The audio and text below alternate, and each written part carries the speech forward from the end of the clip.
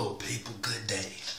My name is Rusty and today's topic is I ain't up for bull crap. First topic, gas. Why the hell are you so doggone high? I'm tired of paying these gas prices. It's so freaking hot. I'm ready to use hot dog vapor. Anything to get that needle to move. I ain't up for the 93.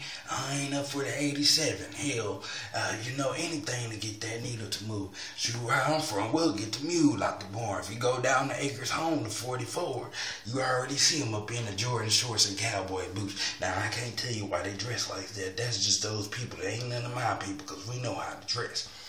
But anyway, yes, your gas higher than giraffe coochie. Y'all need to do something about the gas. Also, Wally World, Walmart, whatever the hell you call yourself. All this great value, all this food with no commercials. What the hell is going on?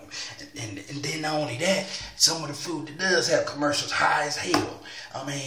Also, the WIC products that you have. Why all the WIC products gotta be great value? Why my wife can't get the Borden's or the organic milk for the baby?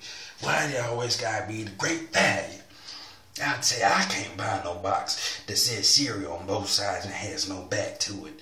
The hell is going on? And boys, you Negroes, you whatever the hell you guys are, white, black, Mexican, brown, yellow, green, skinny jeans, you need a father.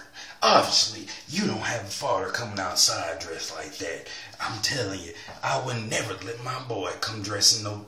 Let me tell you something. If it take 2 minutes just to put on some pants, I'm sorry, buddy, they're a little bit too tight. Your ankle shouldn't be checking your blood pressure and your waist shouldn't be checking your pulse. Now, if any of you want me to speak on a topic, just comment here on the video and tell me what you want me to speak on. My name is Rusty, and remember, I ain't